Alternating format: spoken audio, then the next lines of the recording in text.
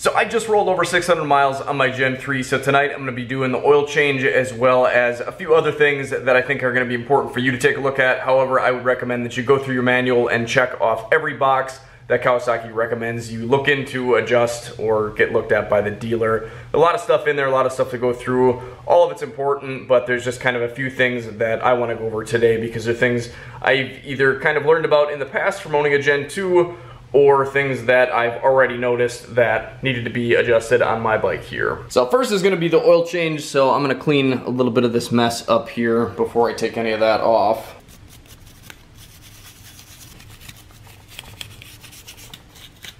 Doesn't hurt to clean this area up either, since I will more than likely bump it when I go to fill this up. And if you don't have compressed air, water would work pretty well too, but you just want to make sure that this area is clear so none of this ends up back in your clean oil.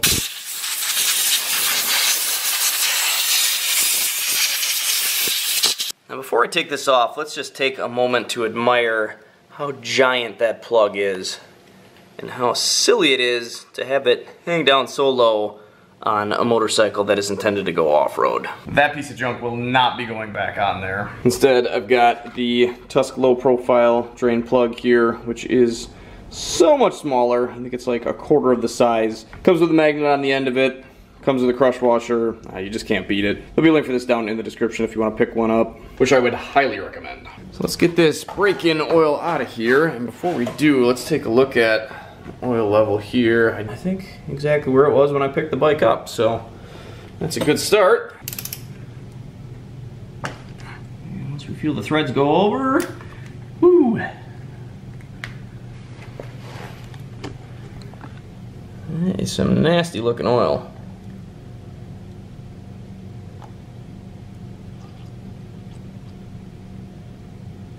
And all those additives in there are why I actually decided not to change my oil early. As soon as I got my low profile drain plug, I really wanted to stick it in, but I decided, you know what, Kawasaki sticks this stuff in here for a reason. It's supposed to be in there until you hit 600 miles. So honestly, I would not pull it out early, no matter what your oil looks like. It looks like that is starting to slow to a trickle here, but I'll bet you can find some more oil by leaning this thing over a bit. Look at that. I'm gonna leave that in there. I pretty much do this with all of my machines, but I actually did notice in the Kawasaki manual it mentions that you're supposed to have the bike parallel to the ground. Parallel? They must say perpendicular. The Kawasaki manual actually says to have the bike perpendicular to the ground when you're trying to drain the oil out of it, just so you can kind of empty out the pockets that the oil pools in when it's over on the side stand. I actually usually like to kind of give it a little bit of a lean this way and back, and sometimes you get a little more out even. Not a huge deal as the bike kind of gets up in miles and years, but obviously during this first break-in oil service you are definitely going to be dumping a lot of a lot of metal shavings out of the oil. So while that continues to empty out, I'm going to take my oil filter cap off of here. So that's just these little two bolts here. Notice that the arrow is facing up. And notice that these are not very tight at all. I'm going to keep this tight to the bike while I take these out. I believe those are the same size. Now this is where cleaning this up is going to come in handy because we don't really have to worry about anything dropping down there, but there still could be a little bit of debris in there, so be careful. Basically what you're going to have to do is kind of get a finger under this. You just got to kind of work it off. There we go. Keep in mind this is kind of countersunk, or sunk, I guess, in there. Woo! Basically you need to pull it straight out. You can't jam it to the side one way or the other to peel it off. So now I'm just going to take this off to the side, clean up any debris that made its way in here, and just kind of inspect this rubber gasket here to make sure everything looks okay. The manual actually does recommend to put a bit of grease on this on its way back in. Before I pull that filter out, I'm going to carefully make sure that I knock any debris on here off and not in.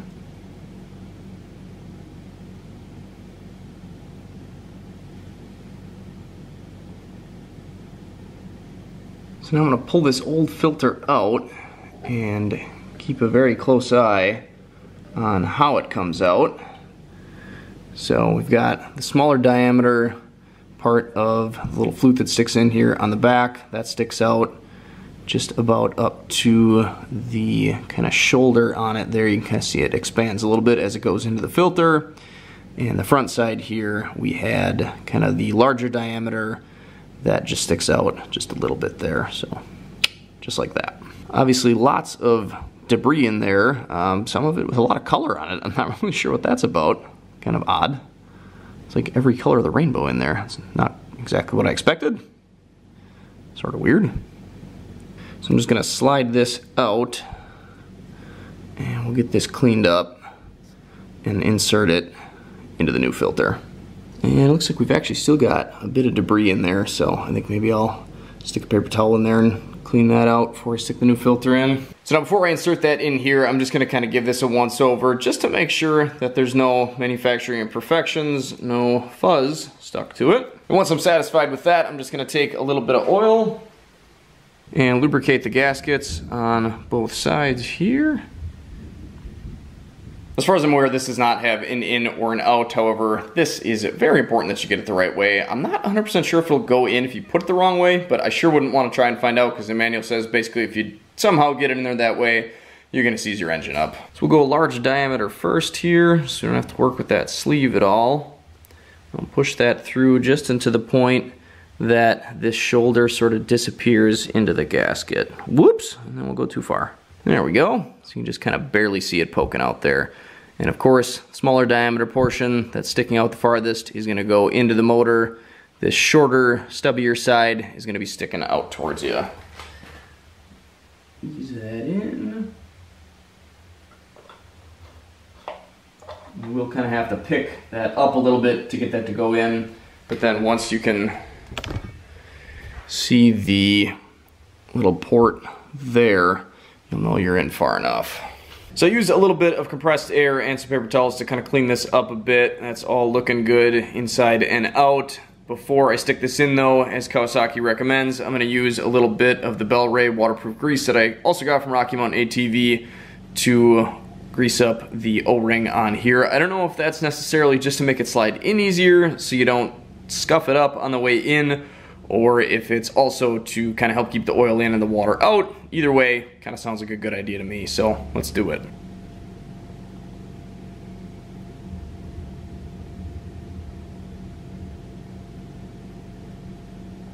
Gently get this in here without knocking any dirt in. If you give it a push, it will clip in. I would not recommend using the fasteners to do that. Once they are finger tight, we'll grab our tool. Now at this point, you want to get your torque wrench out and set it to the required setting in the owner's manual to torque these down.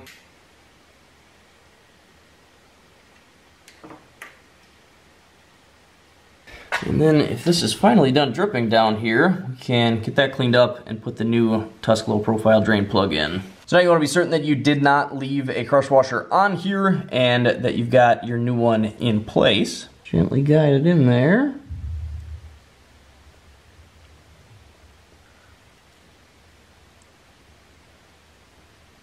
Now when it comes time to tighten the low profile drain plug, I'm not 100% sure if you are supposed to be following the Kawasaki recommended torque spec or not. As you noticed before, I'm not real big on torque wrenches.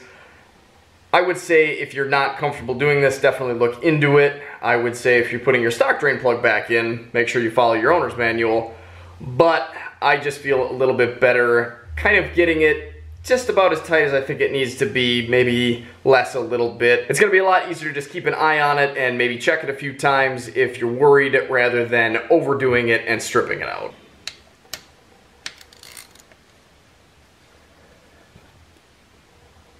And look at that, how beautiful. Now I can ride with confidence around rocks.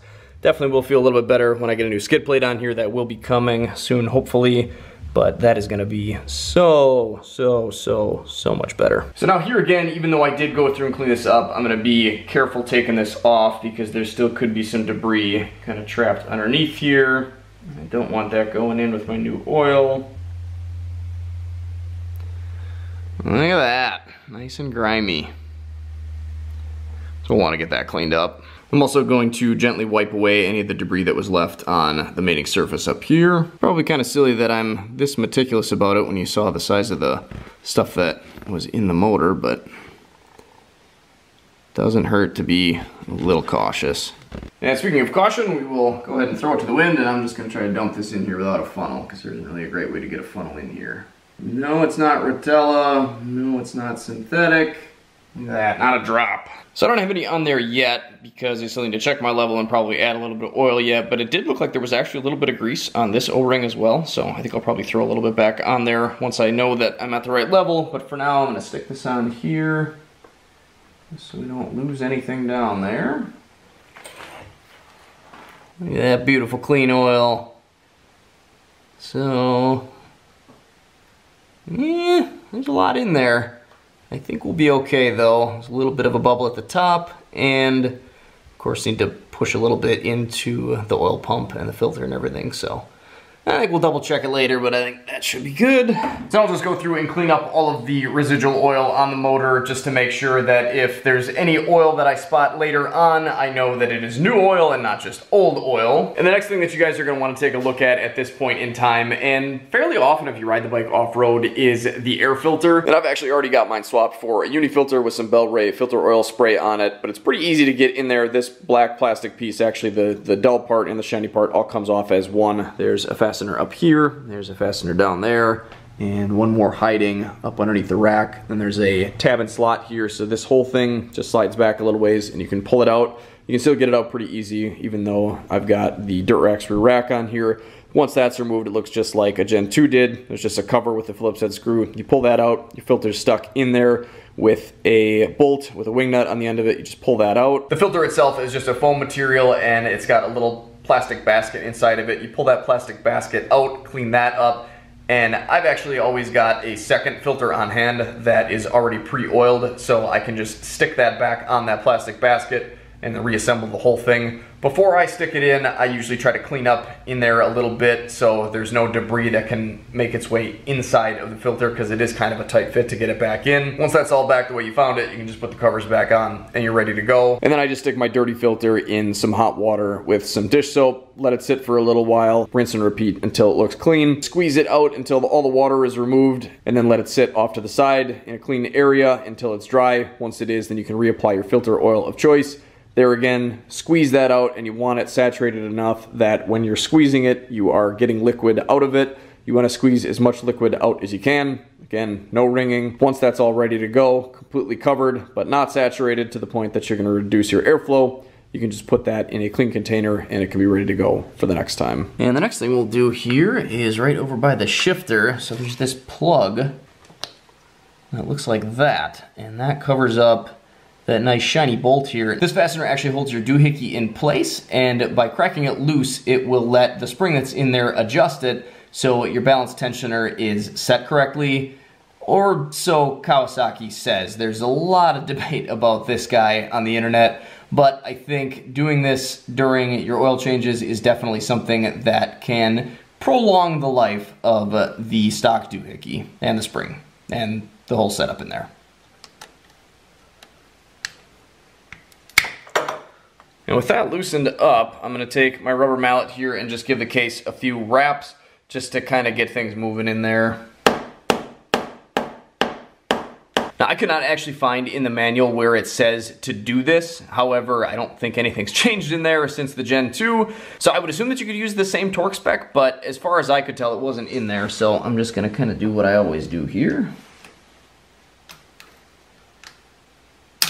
Okay, apparently with a different wrench though. Alright, let's try that again.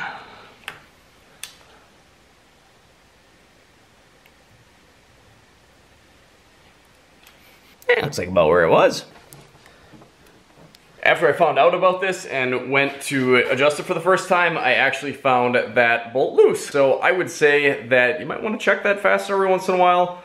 Don't overdo it, because if you think about what that doohickey looks like, it's pretty thin material, so you definitely don't want to mash it down. Looking up a torque spec for that would probably be a pretty important thing to do, and probably something I should have done. Now, as for the rest of this stuff, I'm not here to read the manual to you. Like I said, make sure you check it out for yourself. Find the stuff in there that is important to you. I would say it would be a good idea to go through and do it all. One thing that I'd kind of already done is go through and check all the spokes, and I'm definitely not an expert at that. I would say look up a video on that. But basically, all you need to do is just kind of go through them all and make sure that none of them are loose. A lot of the other stuff is honestly things that you should be including in your pre-ride check. Stuff like throttle free play. As you can see, in both positions there, it will rest, but there's that little bit of slack. If yours does not have any slop in it, then you'll need to come down here and crack your locking nut loose here, and then spin this guy counterclockwise, looking at it this direction, so it kind of moves up the shaft here, essentially adding some slack into that cable. And then again, you just want it to have that little bit of free play. And I've actually needed to do that on this bike already, and I had to do that on my Gen 2 as well. That basically had kind of rattled itself into a bad position where the throttle was actually kind of locking up and wouldn't let me pull it past like 1/8 of a turn. So if you ever run into that, make sure you check that out. And like I said, definitely something to check kind of periodically as you're riding the bike. And on the other side of the bike, if you give your clutch lever a pull and release it, you should have about a nickel's worth of space between the end of the clutch lever and the beginning of the perch. So if I give this a tap forward, you see that closes up. Adjusting that is also super easy. Basically, you're just going to crack this thing loose and then twist this clockwise in that way to add some slop to this whole setup here. Sounds like there's a cat trapped in the ceiling in here. Now, something that I actually noticed on this the other day before I took it out for a ride that could definitely be kind of a bad thing is that my rear pedal was continually actuating the brake light, and I'm not sure what the deal was, but I actually had to stretch my spring out. Now, I swear I had looked at this at some point, or I feel like I would have had to notice this, so I'm not really sure what the heck happened. If you remove this little cover plate here, there is a small amount of adjustment there. You can kind of see some of the threads sticking up. Essentially what that does is changes the distance that this thing has to go to pull down on that little piece of metal you see up there. And what that does when it gets pulled down is basically turns your brake light on here. It's definitely something to check, and if you need to make some adjustments, you can do that down there. Obviously not something that you want to have on all the time. You want to be able to flash that at people so they don't just rear end you. And now if you ever find that this is in an uncomfortable position, all you need to do is adjust it right there. By cracking this locking nut loose and then adjusting the cylinder by spinning it here, being careful not to damage your seal here, then that will either raise or lower your pedal. Now, checking your chain tension is honestly a little bit goofy on here. As you can see on the swing arm here, it's not like the Gen 2. They actually want you to measure from the bottom of your links when it's kind of up at the top position. So you'd measure the bottom here to the bottom of the bottom, which is kind of weird. Usually it's top of the top to bottom of the bottom. But when you go to do this, you don't want to brief on it and put a whole bunch of extra pressure. Essentially what you want to do is just kind of lightly take the slack out of it, measure from the bottom here, let it kind of sag down, maybe just drop a finger on it, and then measure from the bottom of there. And that distance from the bottom of here to the top, when it's up here, is going to be your chain slack, and you can find that information again right here. And depending on the type of terrain you ride and how hard you ride, that's something that you should really be checking, again, kind of on a daily basis. After I go on usually 1 or 2 dirt rides, I like to clean and lube my chain. I do that with a brush, and then I just kind of lightly spray some of one of these bottles on here. I'm sure Rocky Mountain's got some I can put down in the description. You can also actually use gear oil, supposedly, according to Fortnite anyways. I've kind of found that just spraying a little bit on lightly and then going around the whole chain with a rag is the best way to go. Then you don't end up with so much on there that it ends up everywhere. If you want to help the channel out, take a look down in the description. I've got links for the stuff that I used here today for Rocky Mountain ATV. If you use those links and buy anything on Rocky Mountain ATV, they send a little bit back my way since I sent you their way. You can actually join my Patreon for as little as $1 a month, and that will get you access to ad-free videos as soon as I get them edited. Or if you just found this video in specific helpful and you want to say thank you, take a look down in the description. You can buy me a beer and say thanks that way. I think that's all I've got for you tonight though, guys. Thanks for watching. Hopefully this was helpful to you. Get your bike fixed, get out, ride it, enjoy this beautiful world. Take care, stay safe, and stay swanky.